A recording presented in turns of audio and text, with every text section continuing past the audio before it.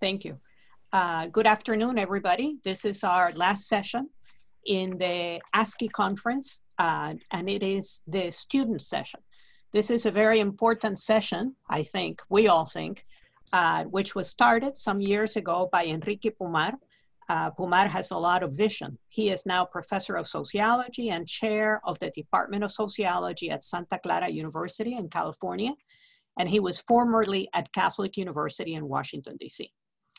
Pumar is with us today, which is very nice. Today's chair for this conference and the one that has done all the work on this year's papers, which was a lot of work because we fortunately had a lot of students who submitted papers, which was very, very nice. And that is Mario González-Corzo. Mario is, of course, here with us. So I will introduce Mario to you, and then Mario will introduce the students. I do want you to notice that in the questions and answers, where you can always send us questions and answers, if you go into more, Q&A, and that there we have put the information on where you can get all the papers and the PowerPoints that we have so far that have been presented at this conference, okay? And this is the website of the Coalition for Peace and Ethics. That is Larry Katabaker's website. And that's where he has put all the participant shared papers and PowerPoints for the ASCE conference. So those are available to everybody. Okay, so let me introduce Mario. Mario is associate professor in the Department of Economics and Business at Lehman College of the City University of New York, better known as CUNY. There he teaches graduate and undergraduate courses in economics and finance. Mario González-Corzo is also a faculty fellow of the Cuba project of the Bildner Center. This was a Cuba project that was started by Mauricio Font, who has also participated with us in ASCE for many years. And it's part of the Bildner Center for Western Hemisphere Studies in the Graduate Center of CUNY. Mario was a contributing editor for the section on the Cuban economy of the Handbook of Latin American Studies, published by the Library of Congress. His research and publications focus on economic reforms in transition economies, with a particular emphasis on Cuban agriculture, banking, and the emerging non-state sector. He also monitors financial sector employment trends and entrepreneurship with a focus on transition and post-socialist economies. Mario. Thank you, Sylvia, very much. And I'd like to welcome everyone to our wonderful student panel. I have prepared a very brief PowerPoint that I want to share with you as I introduce the panel and as we navigate through this.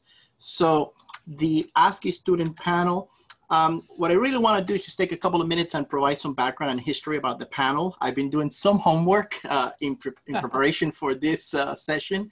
And so the ASCE student competition, as everybody here knows, is formerly known as the Jorge Perez Lopez Student Prize. I know that in my literature, in my emails, for the sake of brevity, I refer to it often as the ASCE student competition or the ASCE student prize, but I want to recognize the fact that it's officially known as the Jorge Perez Lopez Student Prize. And that is really in honor of Jorge Perez Lopez, who is one of the most respected and admired members of the association.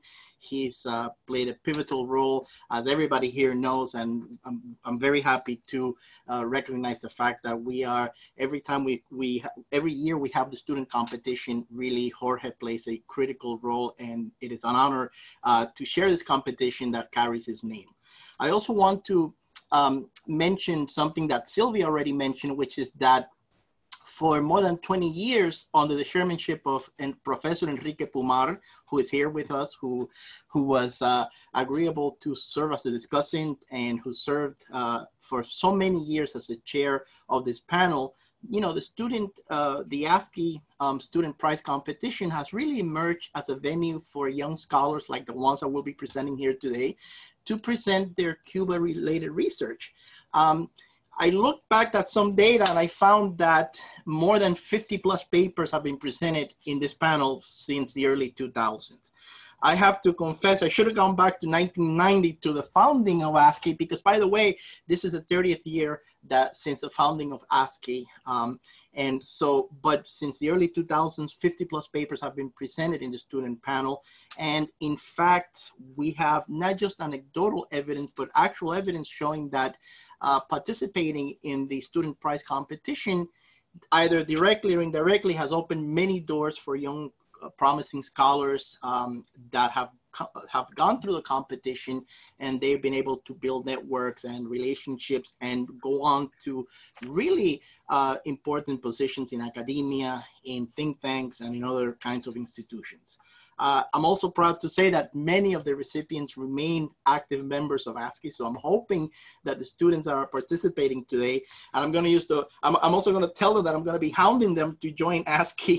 I'm really hopeful that many of these, that all of them who are participating today, and in fact, many from the past will become and will remain active members of ASCE. Since 2018, I've been serving as the chair of the panel. And it's really, my hope is that the panel will continue to grow in the coming years, but there's one missing bullet point here in the slide that you're seeing, and that is, I really want to thank the reviewers, the blind reviewers that participated this year for their work, for their contribution, for their valuable comments. I do have some comments from some of our reviewers that I will share with the students, but I wanted to do that after the panel. These are really useful comments, and the reviewers did an excellent job in turning in their reviews and turning in their scores and so on. And finally, before presenting the panel and opening up the obviously the panel for the presenters that we have here today, I wanted to share with you some very short statistics about this year's panel. So as you can see here, we received a total of 9 papers in the panel. 8 were graduate papers, 1 was an undergraduate paper, but I also wanted to show you by geographic region, we got 2 papers from Cuba, 4 were from the USA, 3 came from Europe. This is in the middle of a pandemic, of course. This is in the middle of an environment that we're facing a lot of uncertainty in academia. And even under those circumstances, we received all these papers that you're seeing here, which I'm very proud to say that this is a significant number of papers. Remember, keep in mind that the topic of Cuba has, it's a limited topic in many ways. Keep in mind that, that again, we're going through a very uncertain environment, and but I'm very happy with the results that I'm showing you here. In terms of topics, we received papers about entrepreneurship, foreign investment, trade, international relations, politics, society, even one about history. And I wanted to close by saying that if you look at the kinds of papers that we have received over the years for the student competition, not only has the quality continue to improve, but I'm very pleased to see that students who study different fields beyond economics find ASCE as an attractive venue to submit their work. And so the student prize competition, it's really one of the, as Sylvia mentioned before, one of the most important panels for ASCE, but not just the panel, it's also an opportunity for us to welcome young, promising scholars. And so today what we have in our panel will be structured as follows. The first paper will be by Adriana Vitagliano from Oxford Universities. She will present a paper on remittances and protest, the case of Cuba. That presentation, Adriana's presentation, will be followed by Denisse Delgado from the University of Massachusetts. Denisse's paper is about the role of the Cuban diaspora in the economic and political changes in the island. And then the third paper will be a paper by Isabelle, and I think I probably misspelled your name, Isabelle. I hope not, but anyway, Isabelle DeSisto. She is from Harvard University. And her topic is, the title of her paper is Atoms for Autonomy. And the objective is to explain the Cuban reaction to the Chernobyl nuclear accident. We will have after the paper, so each presenter will have 15, that is 15 minutes to present their papers. And then following the presentations, we're going to have two discussants who were kind enough to agree to join us here today. The first discussant will be Professor Enrique Pumar from Santa Clara University. So Professor Pumar will comment on the papers from Denisse and Isabelle. And then the second discussant is Michael Strauss, who was also very kind to agree to share his comments, and he will comment on Adriana's paper. And so without further ado, I would like to ask our first presenter, Adriana, to please go ahead and present your paper. And 15 minutes, or if you can do better than that, that'll be great. So welcome, Adriana, and we look forward to seeing your presentation. Thank you so much. And I will just start presenting. Okay. Oh. So thank you, Mario. It's a pleasure to be here, and thank you to the team for the opportunity to present alongside such wonderful panelists. This presentation is based on research conducted in support of my master's dissertation at Oxford, where I recently graduated with an MSc in Latin American Studies. And so I'll just start with a brief outline. Essentially, in this paper, I build on existing studies as well as remittance micro-theories to further explore how remittances might impact protest in non-democracies. And how this may have trickle-down effects on the longevity of incumbent authoritarian regimes. So to begin just with a brief overview of general remittance trends, remittances serve a wide range of uses, the main and most popular being immediate consumption, so the purchase of basic welfare goods, but they can also be used as capital for financing small enterprises and small businesses. Remittances represent an increasingly crucial source of external financing for low and middle income countries. And this is represented by a variety of different attributes, a few of which I'll touch on here. So in terms of sheer volume, last year in 2019, remittances reached a record 554 billion to LMICs. And this far outpaces both FDI and portfolio investment. So again, clearly a very important source of capital. In terms of reliance, if we look at percentage of GDP, particularly in Latin America and the Caribbean, remittances can form up to 10% of GDP for certain nations, and in Central America, in certain cases, up to the 30%. And on top of all of this, we're seeing consistent impressive growth trends in remittances. So again, within the region itself, remittances have consistently increased by between 6 to 9.5% over the past 5 years. And in between 2005 and 2015, globally, remittances more than doubled. So again, as the importance increases, it's very interesting to look at the forecast and see that as a result of the COVID-19 pandemic, remittances are, for the first time in recent history, projected to decrease this year.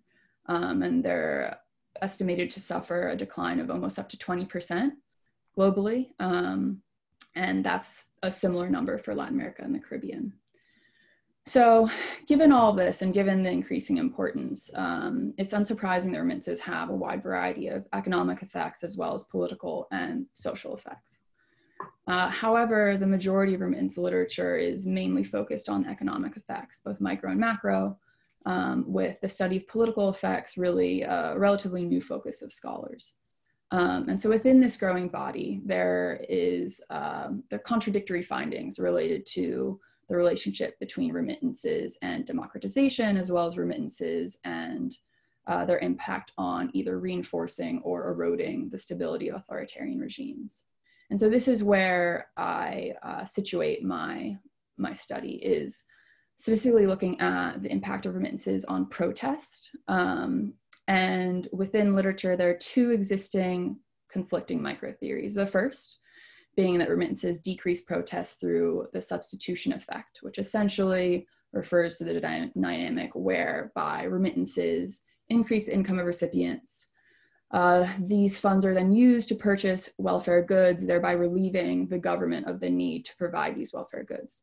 As a result, these funds can then be diverted and channeled to support the strength of the regime.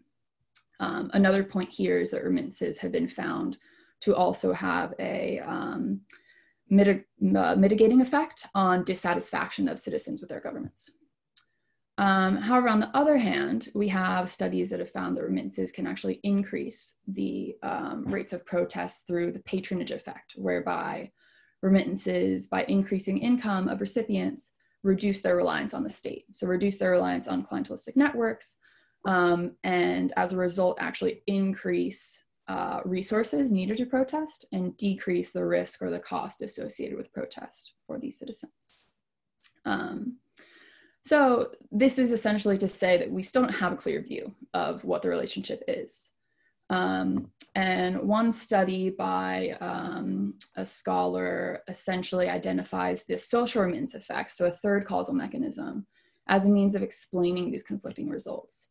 And the social remittance effect, originally identified by Peggy Levitt in the 90s, basically says as money is sent back, migrants who have absorbed, perhaps norms, ideas, and principles in their host countries also send these ideas back with the money. And as a result, if we look at the source of remittances, in cases where remittances are sent from non-democracies to non-democracies, we're much less likely to see any positive correlation between remittances and protest.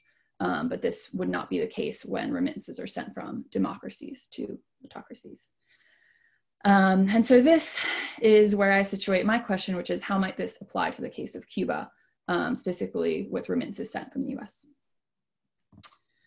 And to conduct this discussion, I leverage Albert Hirschman's Exit, Voice, and Loyalty framework, which has been used to analyze interactions between citizens and their government using political variants of the initial schema used to look at failing firms and customers. And so his initial conceptualization of exit and voice categorizes them as rival actions, that as citizens pursue exit, this is at the cost of the atrophy of voice and vice versa. However, these can also serve as complementary actions. And so this poses a question, when citizens are dissatisfied with their government, when might exit prevail over voice? And then when might both actions be pursued simultaneously or jointly? And how might this linkage occur? So that brings me to my hypothesis, which was that I expected to find as US remittances to Cuba increase, that protest might as well. And then using Hirschman's framework, I suggested that US remittances to Cuba might serve as a linking mechanism for bringing exit and voice together to work in tandem. So in order to test this, I applied a mixed methods approach. I conducted a simple statistical analysis and then conducted a qualitative analysis using Hirschman's framework once again. So first, I estimated total US remittances to Cuba over the past 30 years. And I then plotted this in comparison to values extrapolated from UN data on total remittances to Cuba. This figure here shows both of these data points plotted against each other. You can see the curve is quite similar, with the blue estimate showing more aggressive growth. So having estimated my remittance variable, I then developed a variable for measuring protest, which can of course be done in a variety of ways. I ended up referencing several different databases and developing variables based on observed indicators of protest. So observed demonstrations, anti-regime demonstrations in newspapers and different media sources. I developed two different variables, one based on the maximum reported cases and one based on the average. And again, you can see here they follow a very similar curve in terms of the trends of frequency over time. And again, this is for the past 30 years. And then I tested these variables using a simple non-parametric correlation analysis. The figures here show that the results of this test, which was a significant relationship and a moderate to strong positive correlation between remittances and protest. And looking at both variables, that was the case. So these findings would suggest support for both Maydam's and Escriba-Folch's initial theory that remittances and protests might be positively correlated in non-democracies. However, in order to look and explore the causality of this relationship a bit more, I return to leveraging Hirschman's framework. And what I propose is that while exit may have in the beginning initially undermined voice in Cuba by eliminating the population of citizens that might be the most passionately dissenting or the most likely to organize politically and participate in protest, that these multiple waves of outmigration ultimately developed this US-based diaspora and this community by providing remittances back to the island, ultimately actually facilitated the demonstration of this dissenting voice. And the way this occurred was through the means of increasing or contributing to the development of both opportunity and motivation for protest. And so in this sense, remittances mechanize this linkage of exit and voice. So we don't see a seesaw where exit occurs at the expense of voice, and rather we see that through remittances, these two actions can actually work in tandem. And then similarly, that because of the way that they contribute to increased opportunity and motivation for protest, we see the patronage and social remittance effects potentially also occurring here. So having said this, to conclude, this obviously is an area of study that could benefit from further focus, further research, especially in terms of design. I think that there are additional elements, perhaps ethnography or different estimates of remittances that could be incorporated to make this a bit more robust. But then I'd also like to point out that given the current climate with the COVID-19 pandemic, this research poses increasingly important topics for research as well. Countries that are dependent on remittances are likely to be disproportionately impacted by the economic decline. Migrants are often the first to be impacted by economic crises. And as we've seen, the industries in which they're often employed have been hit most severely in many cases: services, tourism, etc.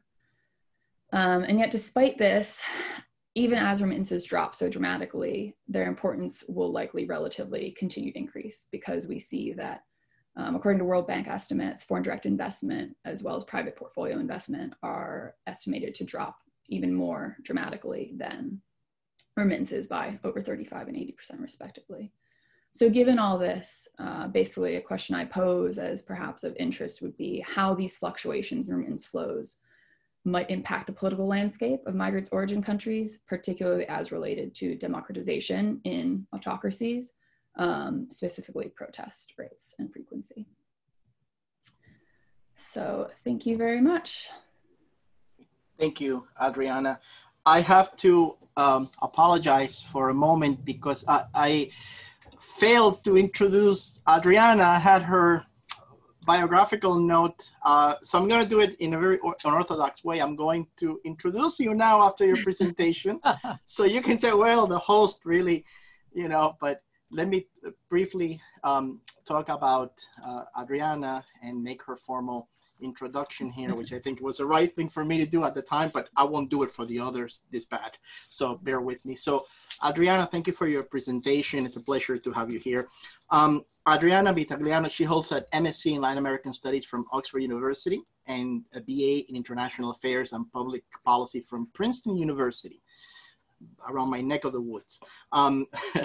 Her research interests include comparative political economy and entrepreneurship in Latin America. That's a big topic, entrepreneurship in Latin America, all over the place, right?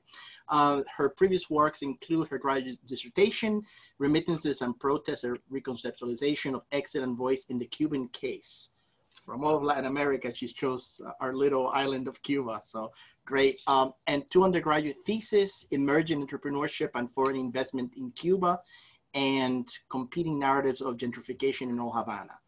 Adriana is currently pursuing an MBA from Oxford University, Said School of Business, as a Forte Foundation Fellow. So that was our first presenter. Now I'm going to present our second presenter, who is Denisse. Delgado Vasquez. The title of her presentation is The Cuban Diaspora's Participation in the Economic and Political Changes on the Island. So Denisse is a public policy PhD student at the University of Massachusetts, Boston, where she's studying the Cuban diaspora's economic and political participation in processes of change in Cuban society, with a particular focus on, guess what, remittances. Denisse is currently collaborating with the Latin American Migration Remittances, and Development Program at the Inter-American Dialogue, and let's see, and as well as the International Organization of Remittances and Migration. She has been a visiting scholar at various universities, including the David Rockefeller Center for Latin American Studies at Harvard, the Cuban Research Institute, our dear Cuban Research Institute at Florida International University, where she was a visiting fellow last summer. Before that, she was a researcher affiliated with the Havana think tank CIPS, and she's a principal collaborator for the Cuban Capacity Building Project, Cuban Horizon at Columbia Law School. Denisse earned a BA in sociology from the Universidad de La Habana and a master's MA in social development from the Universidad Católica de Murcia. So it is my pleasure to now turn it over to Denisse, who will be presenting her paper, The Cuban Diaspora's Participation in the Economic and Political Changes on the Island. Go ahead, Denisse, you have 15 minutes. Yes, welcome. Thank you very much. Let me see if I can share my screen. Okay. Okay, so good afternoon, everyone.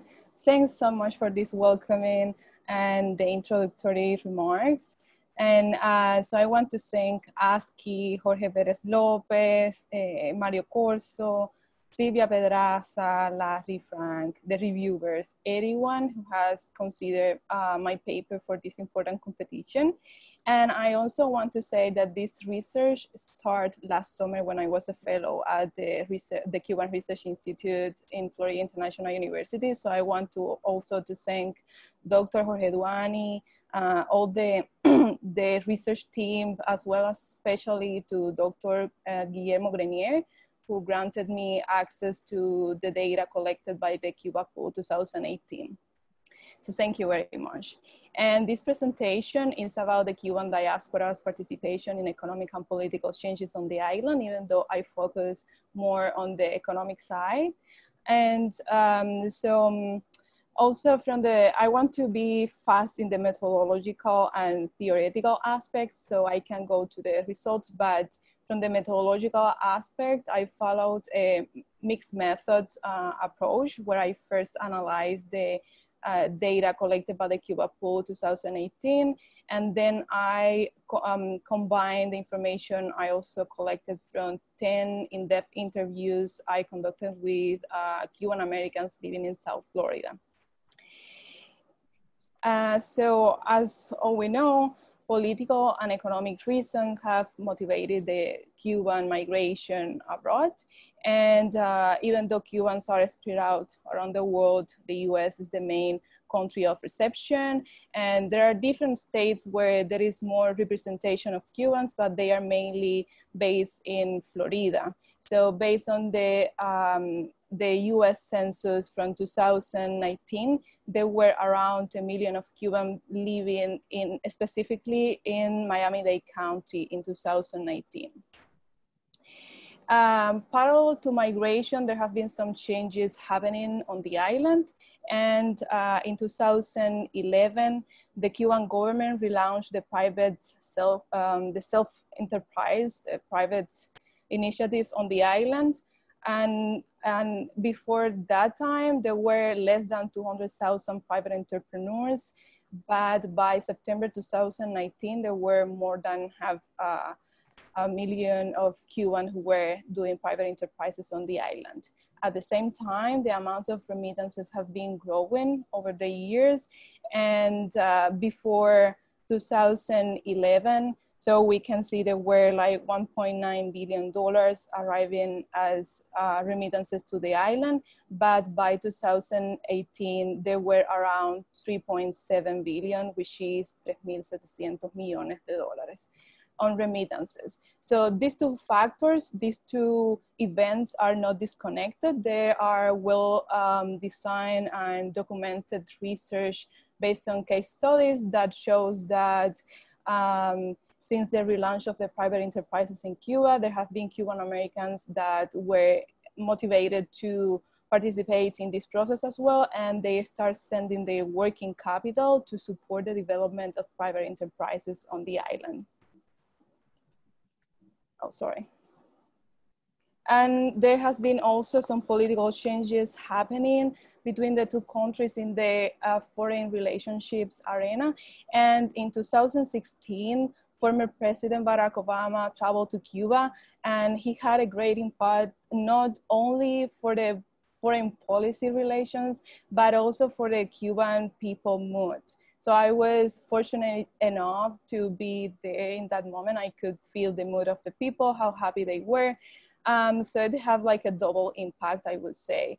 And President Barack Obama traveled to Cuba with a group of influential actors, people, Cuban Americans who wanted to support the approach between the two countries. And since then, there were some changes happening in the Cuban economy as well. There was an increase in tourism. There were a lot of cruises arriving to the Havana Bay with a lot of Cuban Americans and the United States citizens. So to the fact that the US became the second largest visitor to the island, which was a great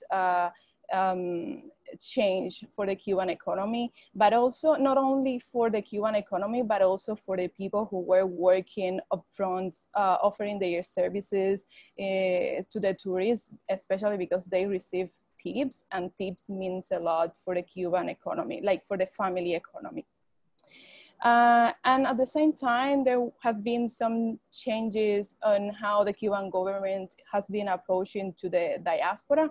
So this is to the left, this is Rodrigo Malmierca, which is the Cuban Minister of Foreign Trade and Foreign Investment, who was inviting in 2019 the Cuban diaspora to participate in projects with Cuba, but it was mainly for to participate with the states and not with the private sector, which is something that I think is most needed to happen to formalize those channels.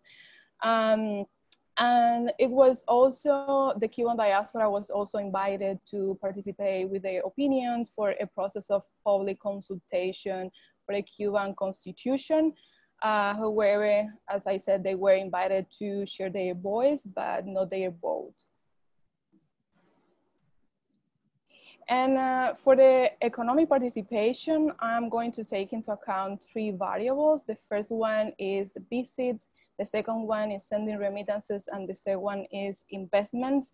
And for the interviewers I was talking to, as soon as they got legal residence in the United States, they got their permanent residence, and they got some stable economic situation, they planned their first trip to Cuba to visit their families. And I found out there were some differences between generations. So the younger people, they plan their trips more frequently, sometimes every 3, 4, or 5 months, to see their friends and family on the island, while elder generations plans their trips less frequently, but for the people I was talking to, they spend more time in Cuba. So I have one of my cases of study. She lived between the two countries, and she spent half of the year in Havana and the other half of the year in the United States, which is a very interesting case for me, because every time she was referring home, I had to ask her what home means, because sometimes she was talking about her home in Florida, and other times she was talking about her home and family living in Cuba. According to the analysis of the data I made of the Cuba poll 2018, around 40% of the respondents said that they were sending remittances to their family or friends in Cuba. And from then, it is significant that 70% arrived to the US after 1995. And if you are familiar with the Cuba poll report, the one who was published, maybe you find some like slight differences compared to the numbers I'm presenting here. And I think that might be related to the sample weighting, but in general, the trends are the same. From the interviews I conducted, I could see that remittances play a key role for family consumption. So they have been used to solve basic needs, like things from the daily life, like food, clothing, transportation, support for health and education. One of my interviewees said in this respect that being able to send money to, he said, my family in those first months I got paid was an otherworldly thing, not to mention the first visit I made to Cuba, where I was able to pay a meal for my family and invite my friends out. Remittances have, well, these type of transactions have also worked as a working capital and have been used to the development of private enterprises. Sometimes it has been like more permanent and systematic way, other times it's something temporary. So one of my interviewees said that I am a computer engineer and sometimes I have clients I cannot attend. I ask a Cuban friend living on the island to make a web page or a web application for my client's business. They earn some extra money and I don't lose my client. This is a way I help my friends in Cuba. And in this case, this interviewee see that type of collaboration across borders as a win-win relationship. Regarding the Cuba pool, we can also see that almost half of the sample believe that US citizens should be allowed to invest in Cuban business if they want. They should have that right. And this is especially noticeable for the people who are younger, from 18 to 39 years old, and those who arrived after 1995. As well, 42% of these Cuban Americans who support investment on the island would invest in their own private company in Cuba. At the same time, Florida is home of influential actors and coalitions that impact on the US foreign policies towards Cuba. And my experience being in Florida, talking to the people, to very diverse people, has shown me a very diverse context, space, very vibrant in terms of politics, and people want to say what they think. And it has been really interesting to me to see that some actors have been trying to influence by helping connect people, by stimulating educational trips and cultural exchange. On the other hand, there are some other peoples who have been trying to limit that type of exchange. And that struggle has been kind of passionate for both sides. So for example, Café Versailles is one of the historical places where part of the Cuban diaspora who live in South Florida goes there. They gather and protest and they criticize the system operating in Cuba. And what I found really interesting during this last year studying the Cuban Americans living in South Florida is that I see there are new voices, new generations joining to those efforts, and they have become local activists. They are really mediatic, and I wonder to what extent they might be impacting or affecting, influencing the younger generation living in South Florida. So this is something that I'm really very looking forward to see the Cuba Pool 2020, to see what are the differences or how the Cuban American population in South Florida have been changing their political preferences as due to the influence of both the new policies, the current administration foreign policies towards Cuba, but also the emergence of new local activists. And finally, beyond all these, it seems kind of general that over 80% of Cubans living in Miami-Dade County believe that embargo has not worked. And this is something even across years of arrival, migratory wave, and age. So Finally, I have some policy recommendations because I believe this research have policy implications both for Cuban policymakers and for American policymakers. So my first recommendation is to formalize the diaspora's participation in the process of economic changes by establishing formal channels for them to invest their capital in the private sector in Cuba. For American policymakers to remove restrictions that prohibit or limit US citizens to invest, to have the right to invest in Cuban businesses and remittances travel. For both Cuban and American policymakers, I consider it's important to take new steps towards the normalization of diplomatic relations between the two countries that facilitates the Cuban diaspora participation in this process of both economic and political changes on the island, as well as for the Cuban policymakers integrate the Cuban diaspora into political process on the island, as well as it happens with other migrants in other countries in Latin America.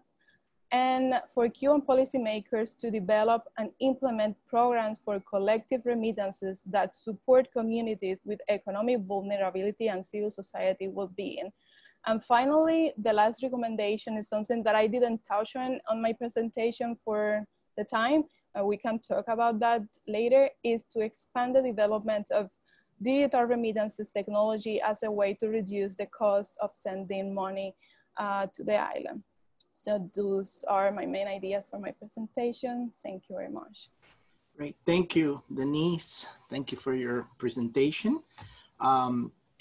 If you can unshare your screen so I can share mine.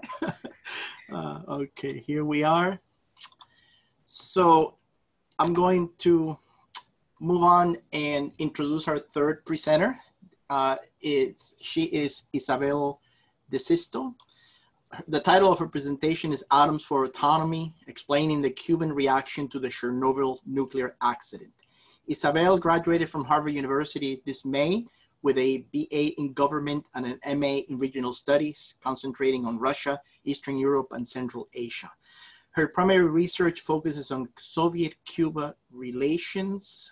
In 2018, Isabelle spent a semester studying in Havana. She returned to Havana, I suppose, in 2019 to conduct interview research for her master's thesis on Soviet-Cuban student exchange programs. And this fall, 2020, she will begin her master's in philosophy degree in politics, in the program in politics and international studies at the University of Cambridge. So welcome, Isabelle, to make your presentation. We're glad you were able to join us, and you have 15 minutes to present.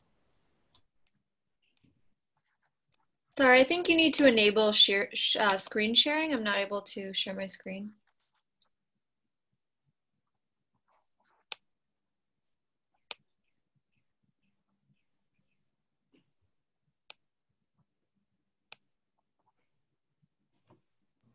Why don't you try now? Let's see. Now it's working. Thank you. Okay, good afternoon, everyone. Buenas tardes. My name is Isabelle, and you see my contact information here. I won't repeat the title of my presentation. You can read it here. Essentially, this research grew out of a simple term paper that I wrote for a class I took last year in the fall on Ukrainian history. And I'm hoping to expand this research in the future, so I look forward to getting your comments. Now, you may be wondering, what could Ukrainian history possibly have to do with Cuba? But I actually found this to be a very fruitful area of investigation, and my presentation explores the interesting connection between the Chernobyl nuclear disaster and nuclear power and Cuba. Okay, so to begin, on August 25th, 1986, there was an exchange of letters between Cuban President Fidel Castro and American Congressman Michael Bilirakis, which dominated the front page of Cuba's most popular daily newspaper, Granma. Bilirakis wrote his letter just 6 days after the accident at the Chernobyl nuclear power plant in Soviet Ukraine. He wrote that he had learned of Cuba's plans to build its own nuclear power plant with Soviet aid. And in light of the Chernobyl accident, he urged Castro to, quote, learn from this tragic accident and take precautions against a repetition. Castro, of course, defended the Cuban project, asserting that, quote, no nuclear power plant in the United States has the security or the number of highly qualified engineers, technicians, and workers as ours. On the subject of Chernobyl, however, he remained silent. So now a contemporary reader, perhaps not the panelists and participants here who are perhaps more well acquainted with Cuban-Soviet relations, but someone perhaps who doesn't know might interpret Castro's silence to mean either he was unaware of the deadly consequences of Chernobyl or perhaps indifferent. Of course, neither is true. The Cuban government understood very well the damage that had been unleashed by Chernobyl, but refused to halt Cuban efforts to bring nuclear power to the island. In 1990, I argue that Cuba's seemingly contradictory behavior became even more pronounced when the government launched a program to bring children from the Chernobyl disaster zone to receive medical treatment in Cuba. By offering to treat tens of thousands of Chernobyl victims, Cuba was implicitly acknowledging the devastation caused by the accident. But at the same time as the Cuban government converted the beach of Tarara into a medical complex for Soviet patients, construction on nuclear reactors near the village of Juragua steamed ahead. So paradoxically, it seems that the Chernobyl accident really had a negligible impact on Cuba's plans to build its own nuclear power plant. And so considering this topic, I kind of came up with this research question, which is, why did the Cuban government launch a massive medical aid program for the victims of Chernobyl while simultaneously building a Cuban nuclear power plant? That seemed strange to me, and I wanted to investigate it further. So to set the scene, let's flash forward a little bit from April 1986, when Chernobyl accident happened, to June 2019, when I was in Moscow doing research in the Russian archives for my thesis on Soviet-Cuban exchange programs. And at that time, HBO's Chernobyl miniseries came out, which many of you may have seen. I highly recommend it if you have not. And this caused some controversy in Russia, as is to be expected. But what I didn't expect was that in early July, when I traveled from Moscow to Havana to interview Cubans who studied in Soviet universities, I did not expect that so many of my interviewees would bring up this Chernobyl series. They wanted to talk about it, and I was really curious as to what the connection between Cuba and Chernobyl could possibly be. And so I soon learned that Chernobyl has massive symbolic importance in Cuba because Cuba organized the largest program of medical aid to the Chernobyl victims of any country in the wake of the accident. Within Cuba, people are extremely proud of the Niños de Chernobyl program, but outside of the island, in the United States, and even in my Ukrainian history class, nobody had ever heard of this. Coincidentally, at the same time that I was in Havana, and there was a debut of a photo exhibit at the Fototeca, which I went to. And the exhibit was called Niños de Chernobyl, Documentos Extraviados, Children of Chernobyl, Lost Documents. And what was really interesting to me was that two Ukrainian men were in attendance at the opening, and they had received treatment as children. So although I was conducting research on a totally different topic at that time, I was really drawn in by this story. And so when it came time to write my term paper for my history class, I decided to make that the topic of my investigation.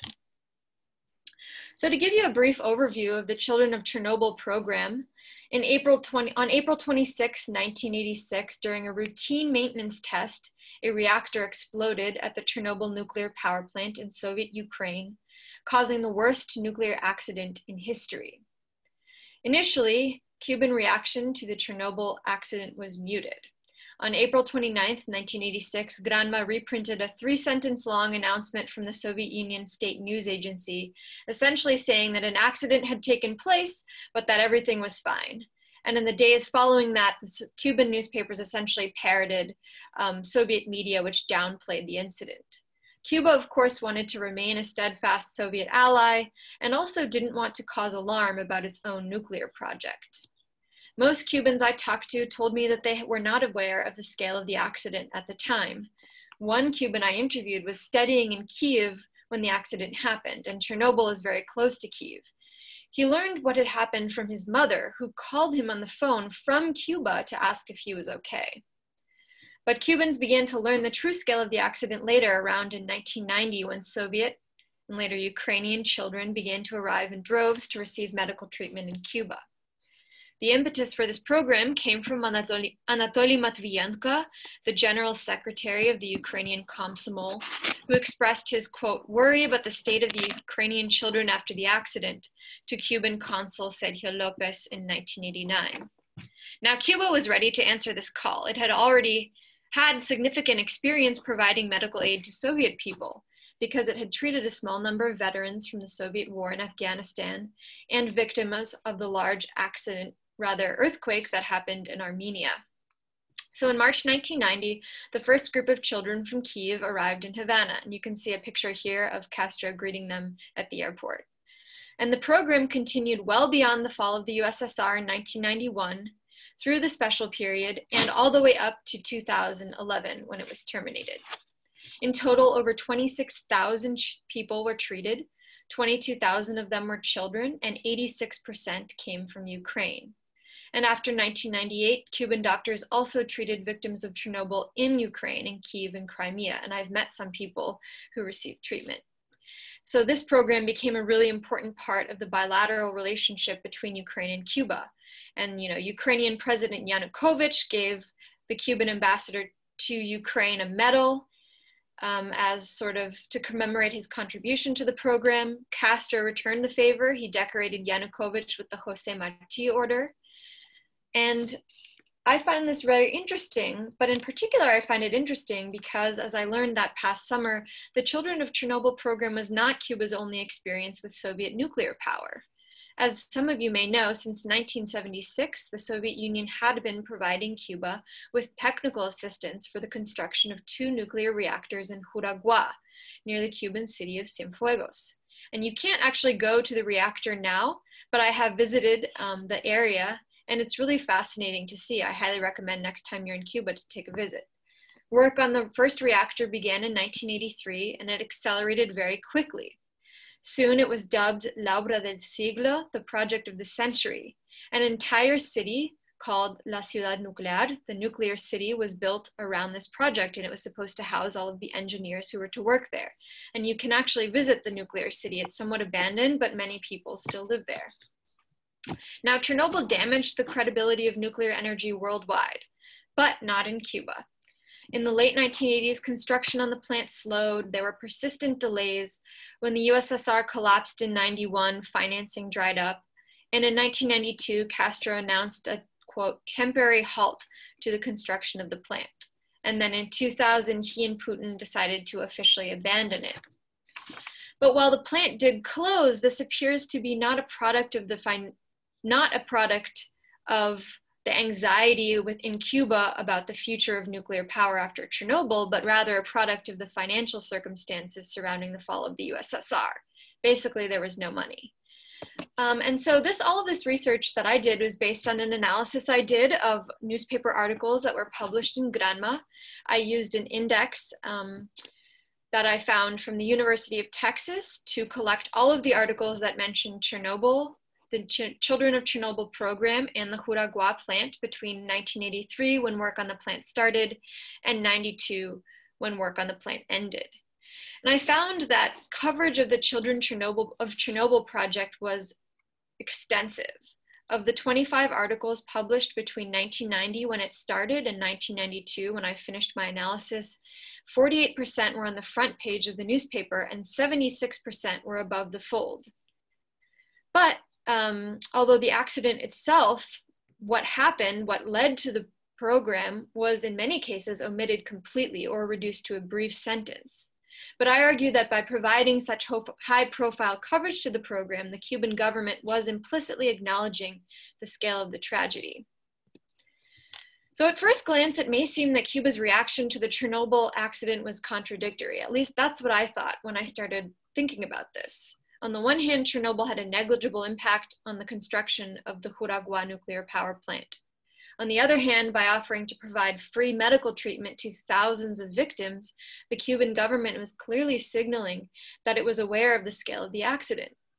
So I asked myself, if Cuba understood the human consequences of Chernobyl for the USSR, then why did it not proceed more cautiously with the Juragua project? Well, as you may imagine, and as you're probably guessing, I found that really there wasn't a contradiction so much, because both of these programs served important Cuban goals in terms of maintaining autonomy and increasing Cuban prestige. So what do I mean by that?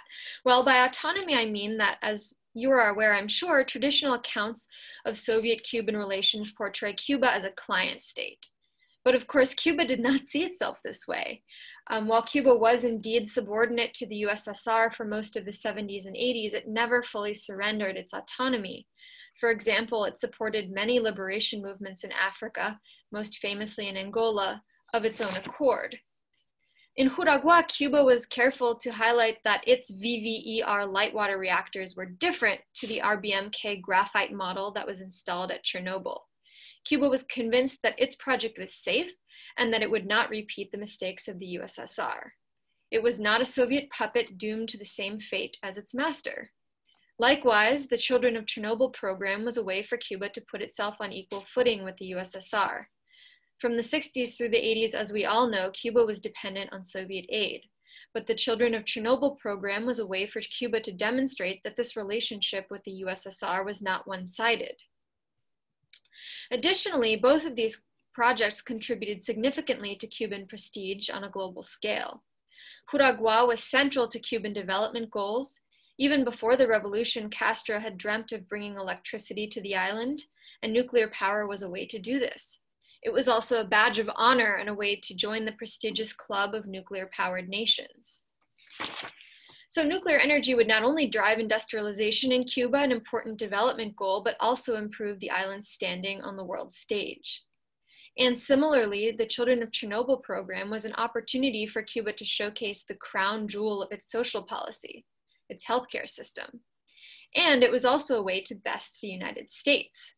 After the ceremony marking the opening of the Tarara treatment facility, Castro ridiculed the fact that the, quote, great, immense, and rich country to the north, end quote, offered to take in only 300 children when Cuba was prepared to accept tens of thousands.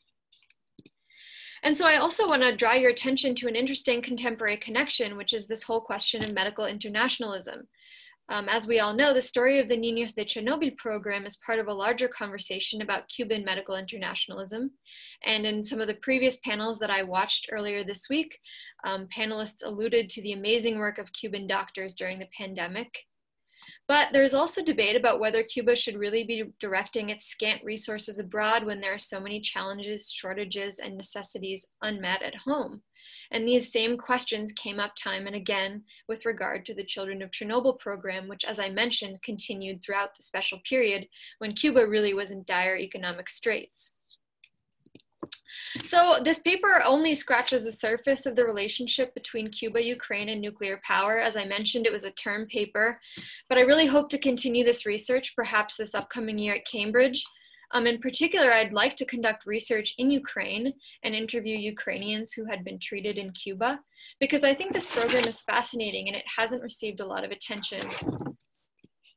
I also want to draw your attention to some further questions that I had, which may inform my research. For example, what role did the US play in Soviet-Cuban nuclear cooperation?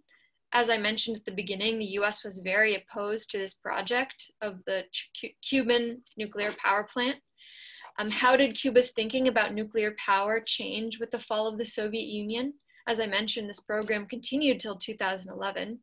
And so what role does Chernobyl now play in contemporary Cuban-Ukrainian relations?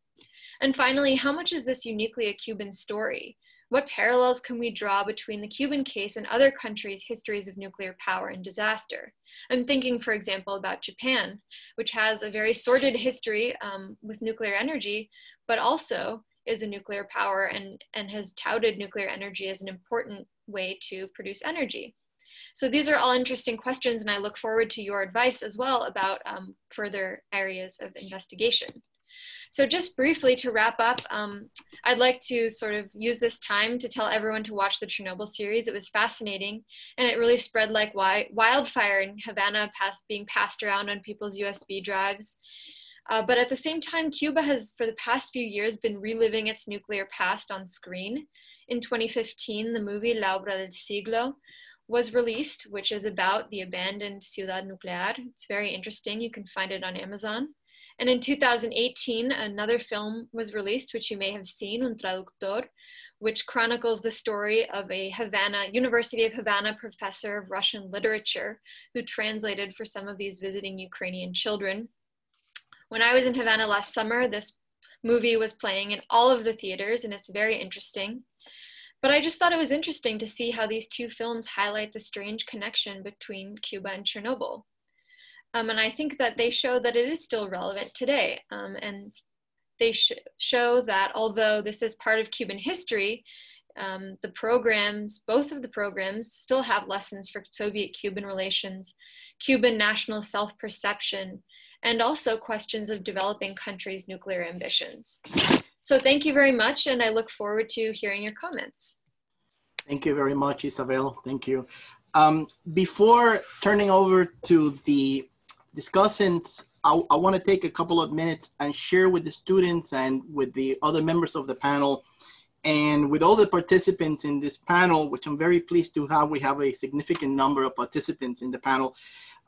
These are words for the students from Carmelo Mesa Lago. I don't think I need an introduction. I don't need a bio. I think everybody who knows Cuba in any capacity, in any field, in any discipline, is familiar with Carmelo's tremendous contributions to Cuban studies and to the study of the Cuban economy for many, many years. So I'm going to turn over to, since the words, these are comments from Carmelo for the students, and I know all of you are fluent in Spanish. Voy a pasar al castellano, si me lo permiten, y les voy a leer las palabras de Carmelo. For those of you in the audience who may not be fluent in Spanish, my apologies, but I will read his words verbatim in Spanish. Palabras de Carmelo Mesa Lago. O sea, para ustedes, los estudiantes, las que han expuesto sus trabajos aquí y también para los demás participantes en el concurso de ASCE. Ahí vamos. Por primera vez en este año he sido parte del comité de selección de los trabajos de estudiantes de posgrados presentados a la competencia por el premio de ASCE generosamente establecido por Jorge Pérez López, lo cual considero un gran honor. La lectura y el análisis de los trabajos ha consolidado mi esperanza de que la nueva generación de académicos que trabaja sobre la economía cubana son de altísima calidad, radican en diversos países y se dedican a importantes aspectos del tema, lo cual asegura el futuro del campo. Mi felicitación a todos los contendientes y ojalá que en el 2021, es decir, el 2021, hayan aún más trabajos. Estas son las palabras del distinguido profesor Carmelo Mesa Lago, un gran amigo y colega de todos nosotros, para ustedes. Así que felicidades. Now I'm going to switch to the idioma del imperio, the English, the lingua franca. We have two discussants, and I realized after looking at my own presentation that I should have asked the discussants for their bio. I know Professor Silvia Pedraza introduced Professor Enrique Pumar prior to that, and he will be our first discussant. He will be commenting on the papers by Denisse and Isabelle. And then following that, we're gonna have Michael Strauss, who will be commenting on Adriana's paper. For the interest of time, I'm going to ask both of them to be very brief, and then following that, we will have the Q&A session. And then following that, we will have some closing remarks by myself, but also some closing remarks by our outgoing president of ASCE, Professor Silvia Pedraza. So without further ado, Professor Pumar, we look forward to hearing your comments.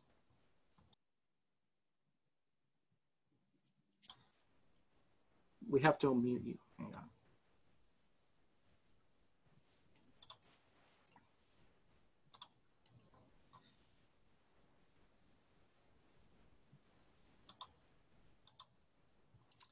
Enrique, if you can unmute your phone, your microphone, please.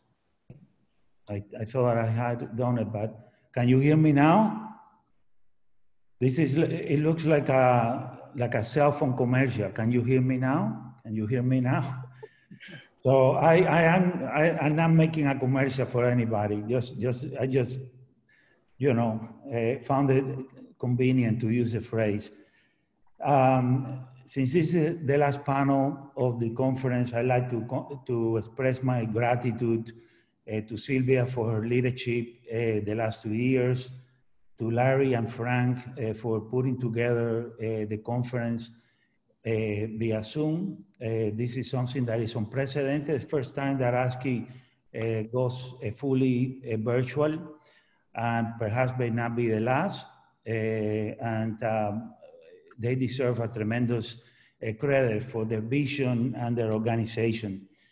And most of all, of course, my gratitude to Mario for handling the student, leading the student panel, and for the work well done, and also for giving me the pleasure to participate today and to offer some very humble comments to all of you.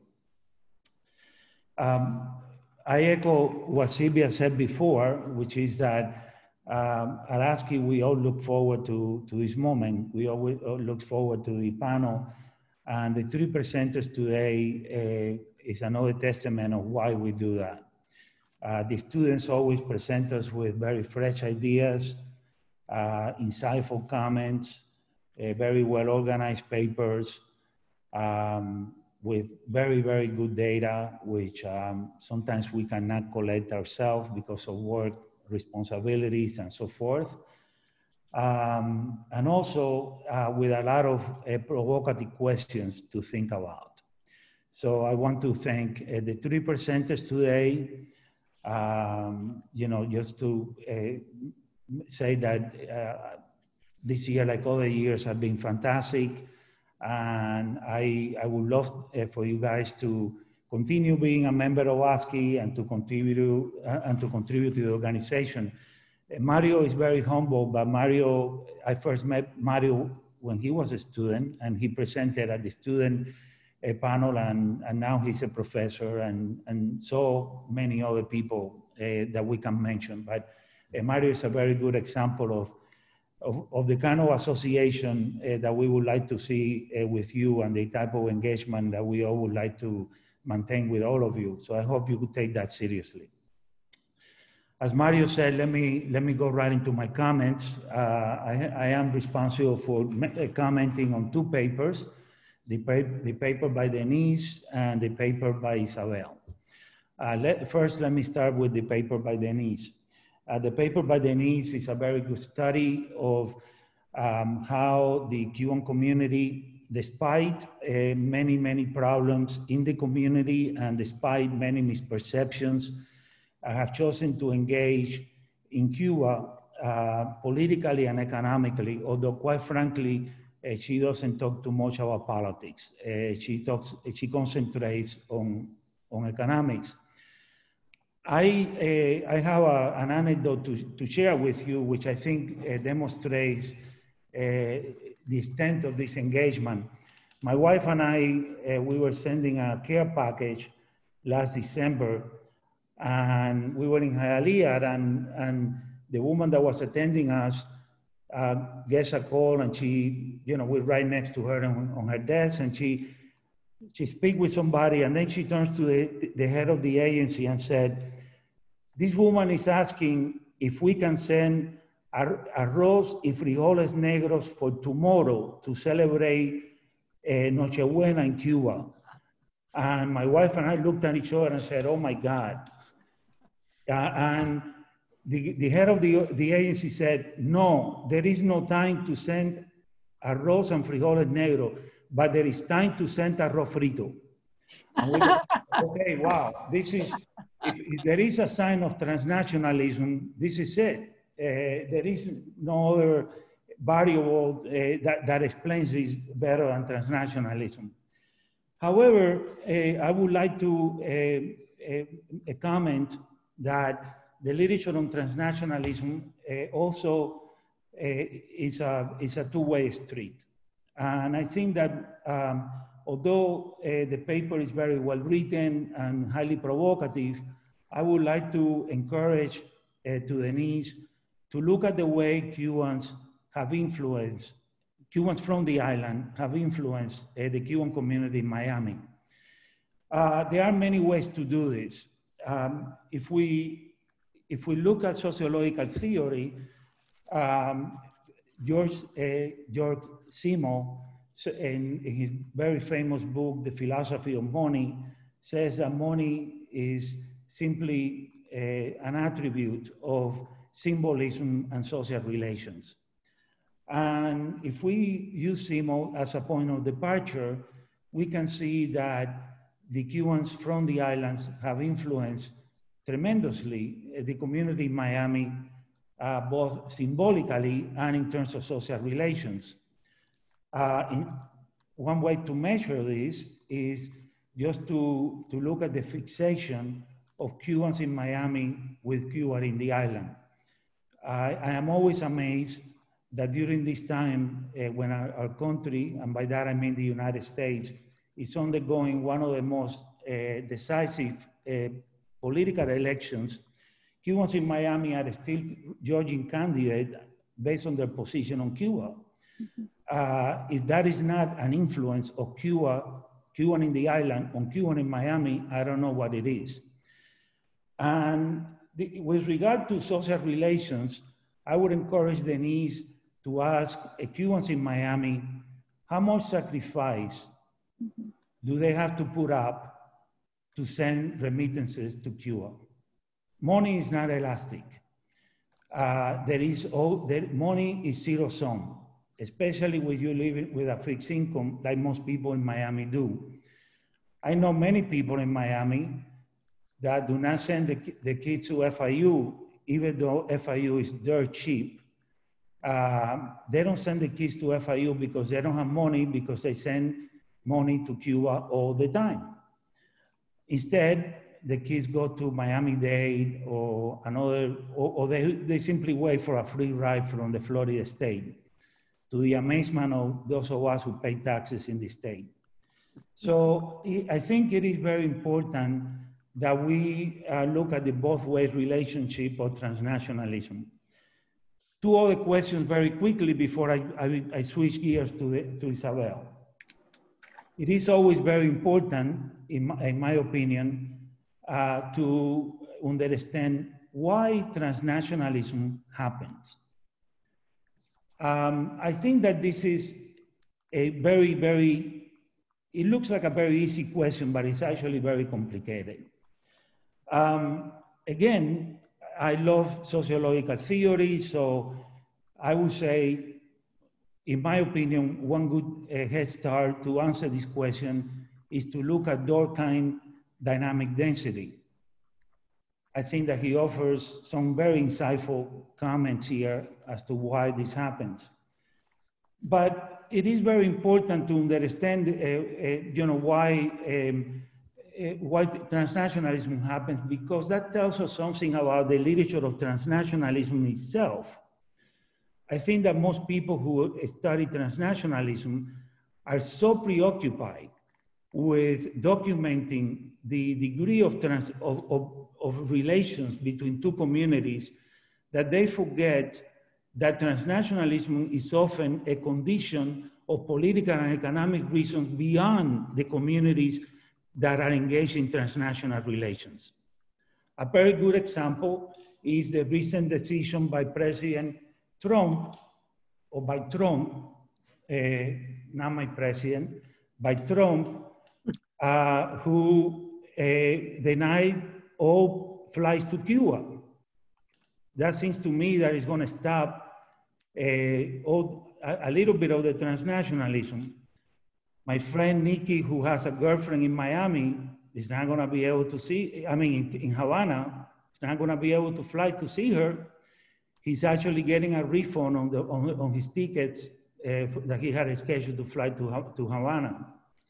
So I would encourage Denisse to think a little bit about how transnationalism relates to the political and economic climate of the countries and how that influences transnationalism or the dynamics of transnationalism. Finally, before I jump to Isabelle, let me mention that it is very important too that when we look at transnational relations, we pay particular attention as to why this is happening. I mean, not just why transnationalism occurred, but why it manifests itself differently in different generations. Denisse alluded to that, and I agree that not everybody reacts to Cuba in the same way. By the way, this is not unique to Cubans. I've done some research in Central Americans in Washington, D.C., and the young Central Americans react very different from their parents in terms of remittances and contacts with family and so forth. So this is a very fascinating question. Great paper, a lot to think about, much more if you decide to look at some of my suggestions and some of these questions for further research. Now let me address Isabelle's paper. Isabelle's paper is fantastic. I love the archival research that you undertook. I commend you for the depth of your research. I, as a college professor, I cannot imagine someone like you doing research in 3 countries for a term paper. Imagine for your dissertation. This is going to be amazing. You know, but so there's a lot of very good things about the paper, but obviously in academia, you know, receiving comments is actually very good. I was once told that if you present a paper and no one gives you comment, it's because they didn't like the paper. So the fact that I'm going to comment on some research is because I like your paper very much. I think that you present a very good question, which is why Cuba provided medical assistance and didn't make a big deal about their own nuclear plant. And you talk about, you try to solve that paradox by saying, well, Cuba is not a client of the Soviet Union, or at least they don't see themselves as such. My reaction to that is that very few clients see themselves as clients. And I think that in order to understand the dynamic of clientele relations between Cuba and the Soviet Union, we need to go back to the 1960s. In the 1960s, 2 events happened that are very relevant to your research, Isabelle.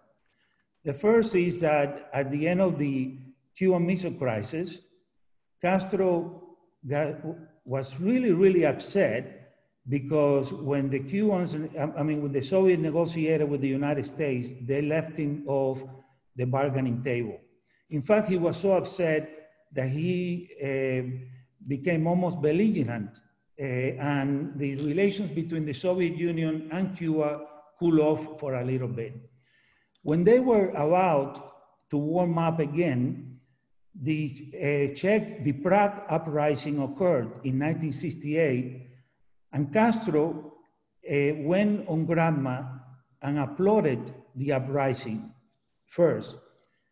But then immediately, something unprecedented happened. The Soviet Union put an embargo on Cuba. Those of us who were living in Cuba in 1968, we were embargoed by 3 countries, by the United States, by the Soviet Union because Castro didn't agree with them, the Brezhnev Doctrine, and by the Chinese because there was a dispute about that Cuba was not paying for some rice that had consumed for the Chinese. And Mao was very idealistic, but not when it came to money. When it came to money, you had to pay him. So this lasted for about a week, and then Castro gave back, took back his position and defended the Brezhnev Doctrine, reversed itself. And I think that this defined the clientele relation between the Soviet Union and the United States. And the client relation, as I see it, is as follows. One type of clientele relation is what I would call a hegemonic dependency, in which, as you pointed out in your paper, the master basically tells the client what to do. This was not the case as a result of the 1960s. The Soviet and the Cuban understood that Castro was too proud, and because of that, there has to be, the relation was complicated. There had to be a little bit of freedom for Castro to maneuver. So there is a less hegemonic clientele relationship that occurs here, in my personal opinion. And that clientele relation is one in which Fidel knows what the boundaries are. The boundaries are, you don't criticize the Soviet Union. And he demonstrated that in the non-aligned meetings, when he openly said that the Soviet Union was the natural ally of the third world. Imagine that. So I think that history is important, and it's important for how decision makers behave. Let me conclude, because I know my time is up, by saying that I have obviously many questions and suggestions for the paper. One is I would look at the sociological literature on clientele relationship to understand these relationships, since it is such an important part of your paper.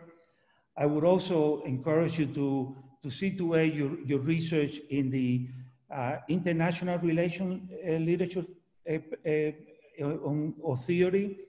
This brings my last point, which is that in international relations, there are at least two levels of analysis. You have the realist position, which assumes that the nation state has consistent principles and norms and interests. And you have the decision-making approach, in which it says that the interests of the nation state are defined by the leaders who make decisions. So this brings me to my last question. What can we learn from your paper for Diaz-Canel? Is the lessons for your paper a decision-making, are you assuming a decision-making approach where you basically telling us how Castro behaved, and Castro followed a very predictable pattern when it came to crisis, which you demonstrate in your paper, by the way?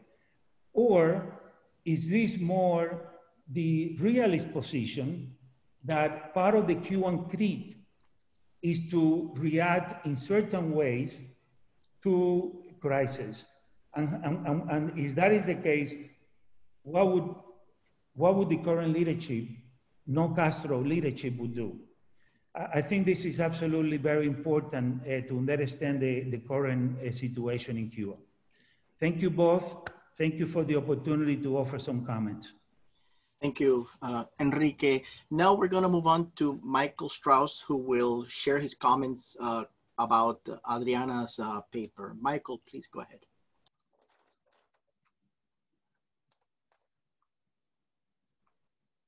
Okay, can you hear me?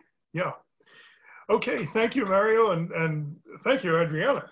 I also want to thank Isabelle and Denisse, because I found all three papers really quite interesting. One of the places I teach is at the Belarusian State University, and they have a new nuclear plant that's going to go into service next year. I had a chance to visit that. And the message was, don't worry about a thing. They also said no smoking and don't push any buttons. In any case, thank you very much, all three of you, for such excellent and interesting papers. And interesting really is the word that I want to emphasize. Adriana's paper I found to have very good organization, methodology, writing. It was a very clear exposition of the subject, and the subject itself is interesting and vital for all sorts of different socioeconomic reasons. And it's one of these papers that was a joy to read. You know, you get every now and then a paper there where you read it and you read it again and you think, wow, this is how it should be done. It doesn't get better than this. And I wish some of my students, be tempted to show it to some of my students, even though they study other things. In any case, rather than dwell on comments, because I just more or less summarized them, and because time is limited, I wanted to do something that papers that I really like inspire me to do, and that is something you mentioned as well, Adriana, which is, where do you go from here? What other subjects of inquiry does this research lead to? Can it lead to? I find that some of the best research provokes new questions. So I wanted to share some of these questions with you. And if there's time to answer any of them, if you have a sense of them, but if not, it may be roots for future research projects. One question I had was, okay, the remittances increase the resources available for people in Cuba to engage in political protests. I don't know what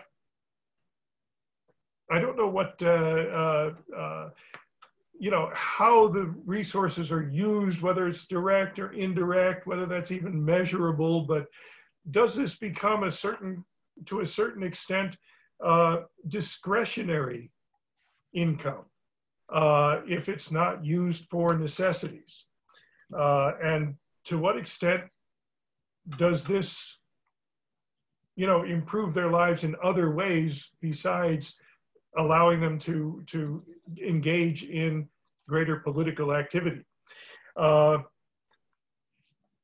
the people who receive the remittances cognizant of the relationship in a more general sense between the fact that, okay, they have some money, we can now get more involved in political protest or some other political activity? Are they cognizant of it at the personal level with their own remittances, but also in a more general sense, and what the potential might be?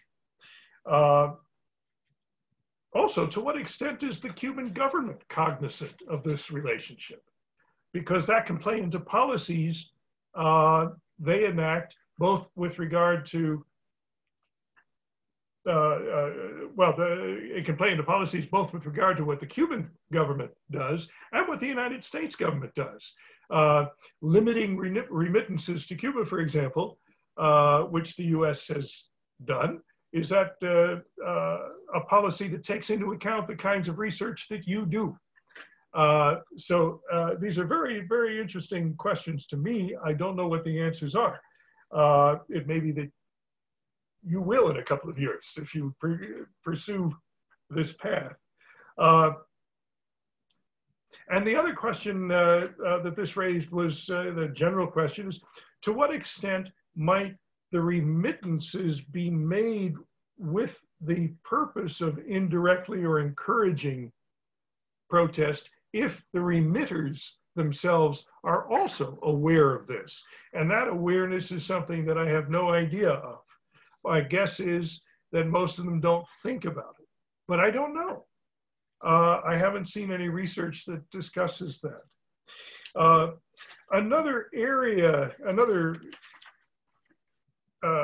range of questions comes about because there have been a lot of studies that show that socioeconomic status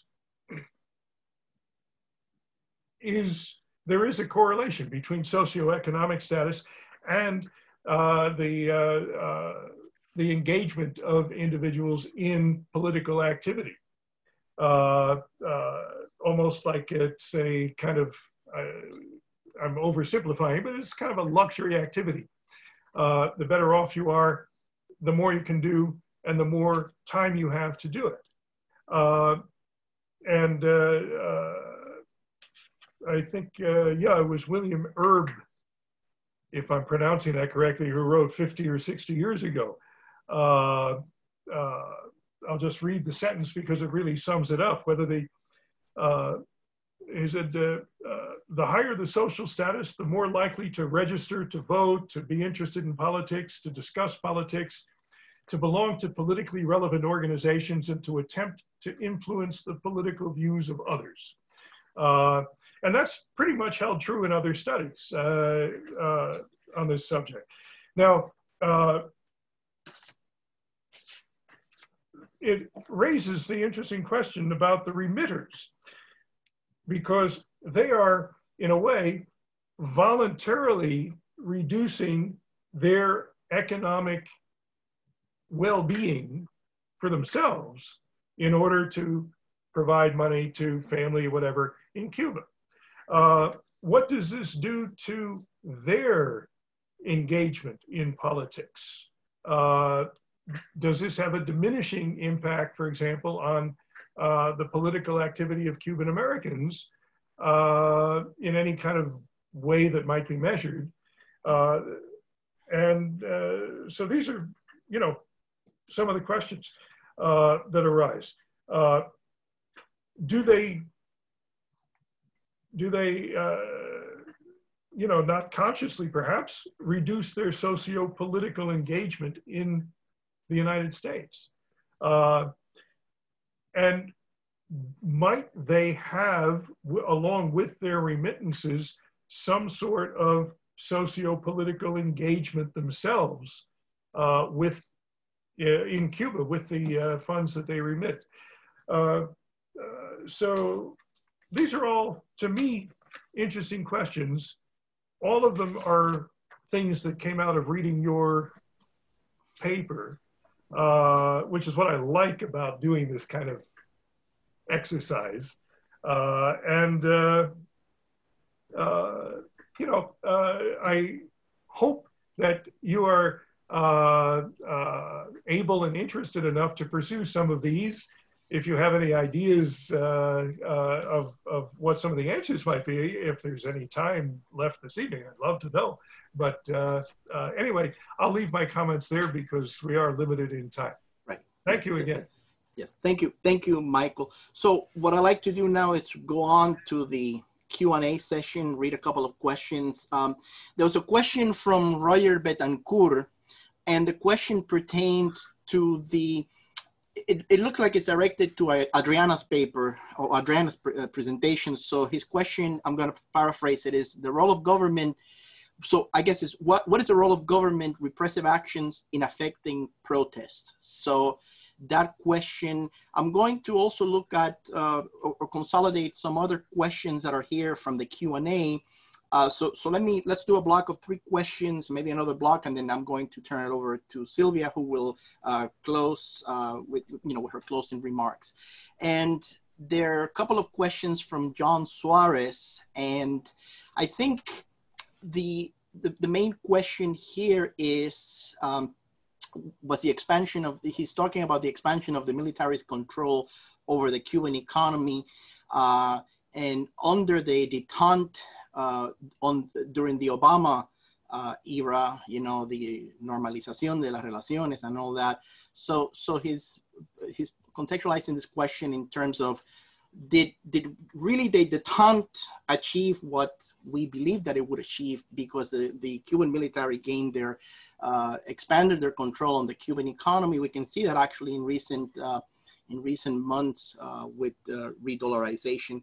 And then I'm going to I was going to type my own question, but I have a very quick question and a comment, and then I'll allow you guys to respond.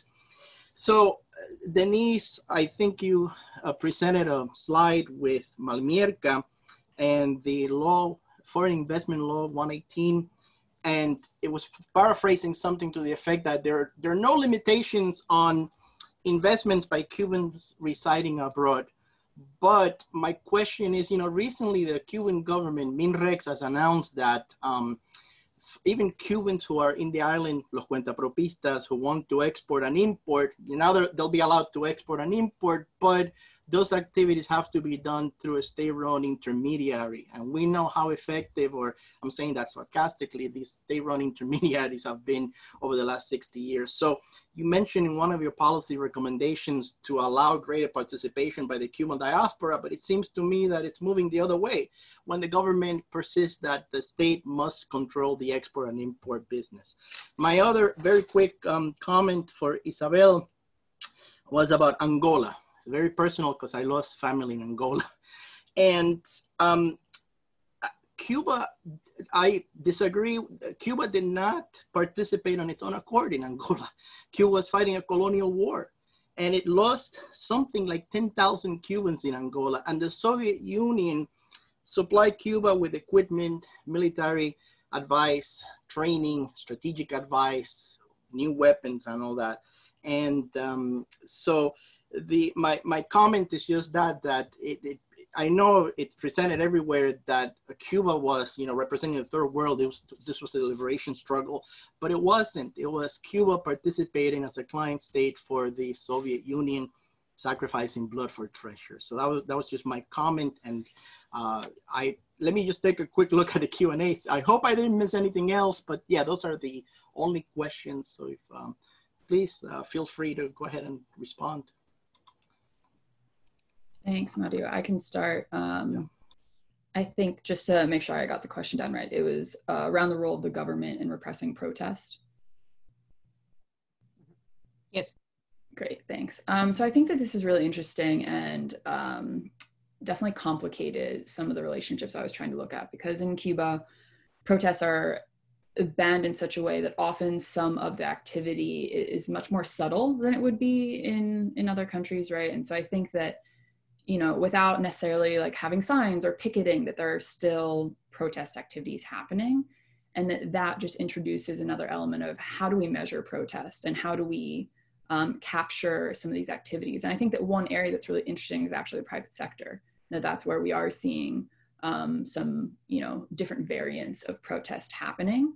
And I think that it's a great point to raise and something that should be, perhaps incorporated in when we think about protest, what it really means and different ways to measure that. Thanks. Thanks. Should I go? Okay, perfect. Thanks so much for the questions and also for the comments. I really appreciate Carmelo Mesalago comments to our papers. That's a great encouragement. For the question about the military control, I'm not sure if there has been an expansion of the military control. I think Cuba has been a centralized state and military has been over there since the time of the revolution. So I'm not pretty sure about the expansion. I'm sure they have been there. And for this new opportunity for private entrepreneurs to import and export, this is something that still to be seen. There is a meeting that is going to happen in October, and I'm very looking forward to what specifications and they will say about that. And my recommendation, of course, is like to integrate more both the private entrepreneurs with their own power and their own active participation, but also the Cuban diaspora to that process. So far, it doesn't look to me that it's going to that way, especially for the Cuban diaspora. They have been invited to participate in the process of economic change on the island, but only through the company of the state, not by their own or only with the private entrepreneurs. So, but that's my recommendation. And I will also want to thank Pumar for the comments and also to share some ideas here. I agree with Professor Pumar that it's important to see the transnationalism to the other way. So how things that happen in Cuba, the policies in Cuba influence how the Cuban diaspora react or what's their position, but also what's happened here. Like Pumar has said that Cubans in Miami are evaluating the candidates based on their position towards Cuba. And I see that's totally evident right now with the limitation of travels to Cuba. That policy seems to me really cosmetic and focused on the, to gain votes from Florida, especially right now that Cuba has crossed, like the borders have been closed again due to the COVID situation. So if you limited the trips again to Cuba, I don't think that is going to affect that much because there is not a lot of people traveling to Cuba now. It should be a right? But I think it's more cosmetic and more like to gain some votes among the Cuban American population in South Florida. Great, thank you. All right, so I turn it over to our current president, outgoing president, Sylvia Pedraza, Professor Sylvia Pedraza, who will make the closing remarks. My many thanks for all of you for participating, to the audience for remaining with us. I know over time, we're kind of in a bind here for time, and it is a pleasure to have all of you in the panel. Without further ado, Sylvia, please, your closing remarks. Thank you very much. I just don't want to leave without thanking all the people who worked with me the last 2 years. They were 2 years filled with crises of different sort, but crises. And very often I felt like, I think that people express it in Cuba when you ask them, how are you doing? And they say, estoy asfixiado, I am without, unable to breathe. And then they say, so how are you dealing with the situation? Oh, I am resolviendo, I am inventando. And I think in ASCE, we had to spend the last 2 years feeling asfixiados and then resolviendo and inventando. But I think that we did it. And I think that this, virtual conference is a very good expression of the fact that we came out, as I think one often has to come out, ahead of where we had been in the past. So I just want to thank everybody. I want to thank especially the conference panelists, and I will only say first names because by now we all know each other. But when I look at the cast of characters in this conference, it's actually amazing because you would expect, of course, a number of Cuban Americans. This is a Cuban American Association, and it was founded by Cuban Americans. But there's also a number of people who were Cubans in the island. There was a Cubano Español, there was a Cubano Colombiano, there was a Cubano Puerto Riqueño, and there was a Russian with an American heart, and Americans with a Cuban heart, and a Russian with a Cuban heart. So it's an amazing bringing together of people who have collaborated very well in this video teleconference that has allowed us to bridge over very wide separations in geography and do something together. I do, however, hope that the next conference will be presencial, face-to-face, because it would be awfully nice, as one usually does in a conference, if you can go out to lunch with some of your friends, if you can click a drink at the cocktail, if you can have a little bit more of a presence, un abrazo, un cariño. So we have done what we could with a video teleconference and have risen to the occasion. But I do hope that we get to see each other again at a face-to-face conference, and that hopefully that conference will be at FIU January 4th through 6th, 2021. Stay tuned through our website, ascecuba.org. And I want to especially thank the people who made the virtual conference, the technical aspects of it in particular, possible. And without doubt, that is first and foremost Larry Cata Baker, Fran Carlos Martinez, Mike Periu, our website master, and Jorge Perez Lopez. And the people who worked with me the last couple of years, our treasurer has been incredibly important. I mean, she keeps us solvent and she keeps us afloat, Silvia Villalon Nielsen. And my board was a very good board, okay? Within the board, we had subcommittees, and in particular, the finance subcommittee worked very well together and will continue, I think, to work together with me and with Gary together. And that involved Jose Ramon de la Torre, Luis, our treasurer, Silvia Villalon Nielsen, and myself. The board at large, in addition, also included Mario González-Corzo, Manolo Villalon, Michael Strauss, Roger de la Torre, Carlos Seigle, Cici Rodriguez, all of these people were very important in the difficult process of decision-making that we had to engage in over the course of 2 years. In addition, ASCE has survived and thrived for 30 years. This is its 30th year, because it has a lot of people who volunteer, who take on different roles within the association and do them very well.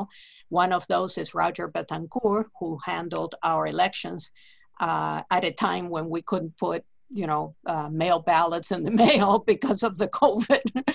And we didn't know what we were gonna do with the elections, but we did it. Joaquin Pujol, who does our ASCE news clippings, a number of people who work in the hosting committee, such as Maria Werlau, Ted Henken, Jorge Dominguez, Carmelo Mesalago. We have a lot of people who have worked in a number of different ways to keep ASCE moving forward as a volunteer organization with few resources, but a lot of heart and a lot of effort. And last but not least, we also had some very good institutions that helped us and supported us.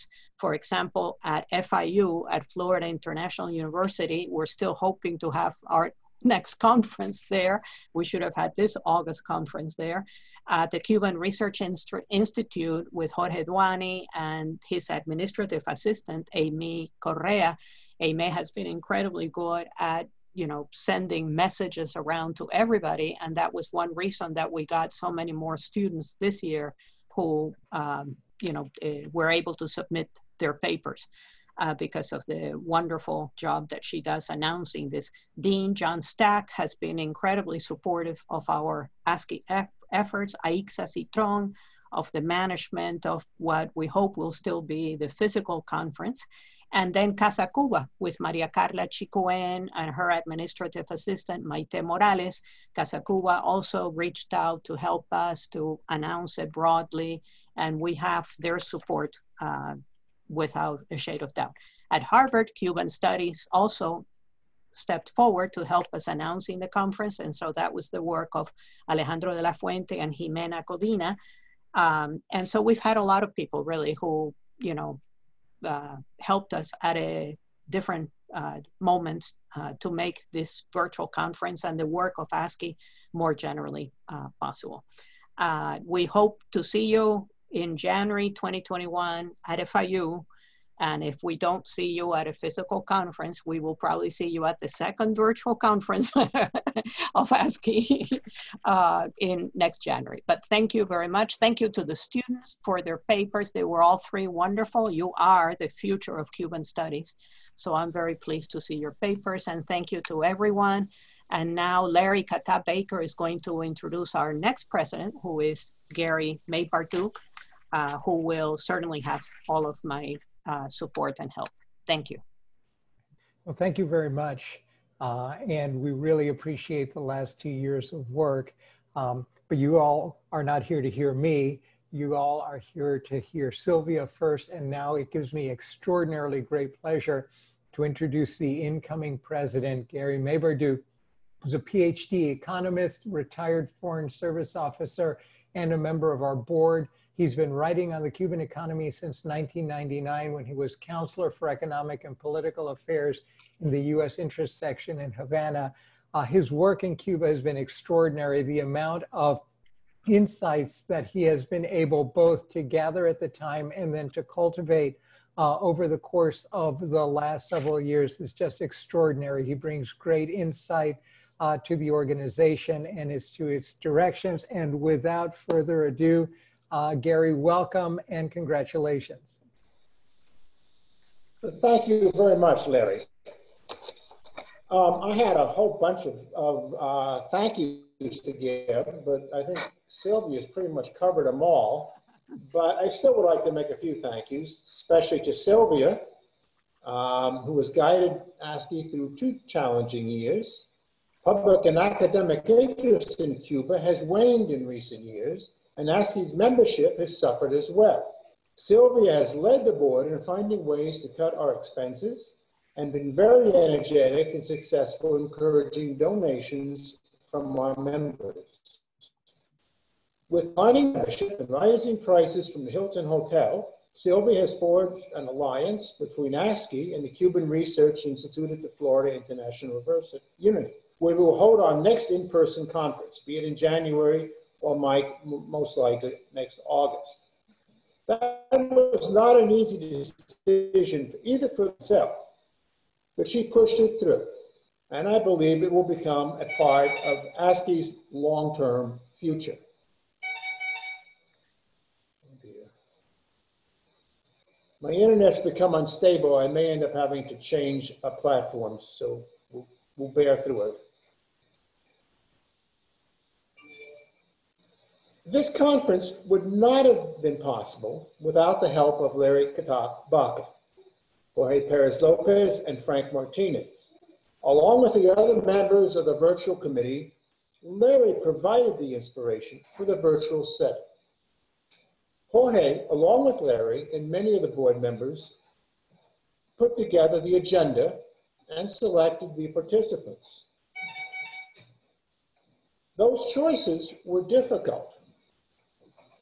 The selection committee was narrowed and broadened by internet availability. We tried to choose panels with the most widespread appeal. And although I know that many of our members would have done just as well, these year's panels did an excellent job. Even after working in Cuba for 23 years, I was amazed at what I learned these past 3 days. So thank you to you all. Frank Martinez guided us through the Zoom process, including the practice sessions. We had very smart and wise panelists, but quite a few of us are old codgers who needed support for the newfangled social networking. Frank gave it to us and did it with many long hours. The panelists themselves also worked hard, and not just on their papers. I think they enjoyed the camaraderie of the practice sessions and the new skills they've learned. Behind the scenes was Mike Peru, our webmaster. Mike is leaving for new pastures and is going to be difficult and expensive to replace. Thank you, Mike, for all your service. Looking ahead, we are facing a lot of challenges. We will first require a decision as to whether to hold a virtual or in-person meeting in early January. The board, given the COVID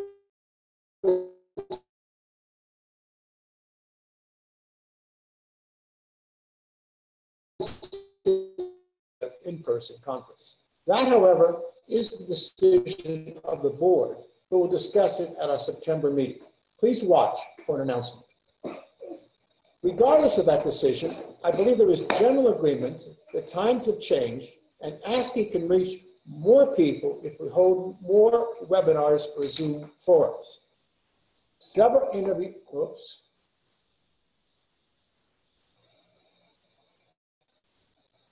Just a second.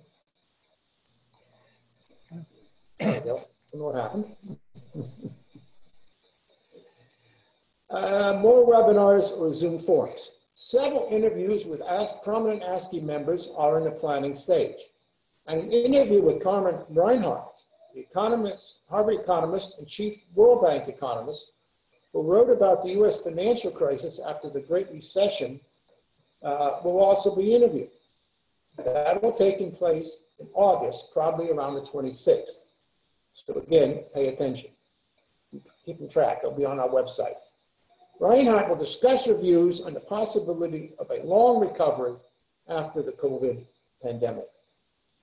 This will be Reinhardt's second visit to ASCE and demonstrates the serious respect ASCE has gained among prominent economists.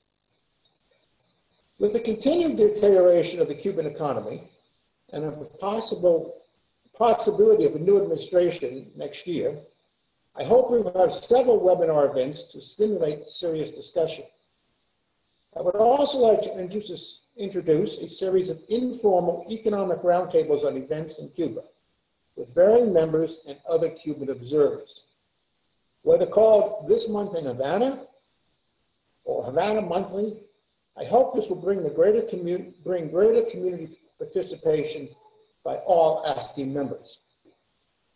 When I was first nominated for this job, I was seriously contemplating trying to start a speaker program, advertising it on our website, and hoping that making our members available to events around the US.